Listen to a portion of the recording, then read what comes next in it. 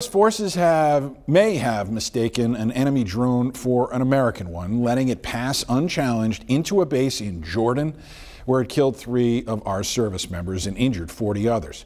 Skylar Henry reports from the White House, where President Joe Biden is promising a response.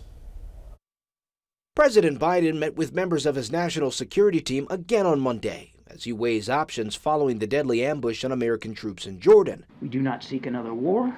We do not seek to escalate.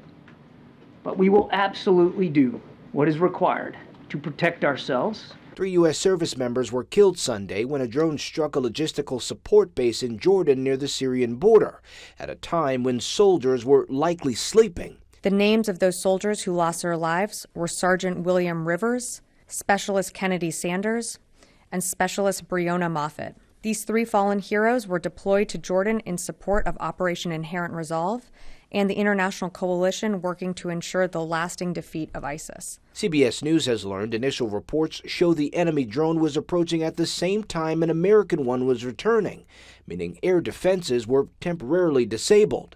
The White House blames Iranian-backed rebels for carrying out the strike.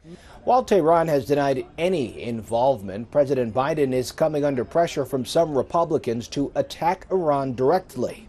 The president has been reluctant to take that step, fearing it could plunge the crisis-riddled Middle East into a wider conflict. We will not tolerate continued attacks on American forces, and we will take all necessary actions to defend U.S. military men and women forward deployed.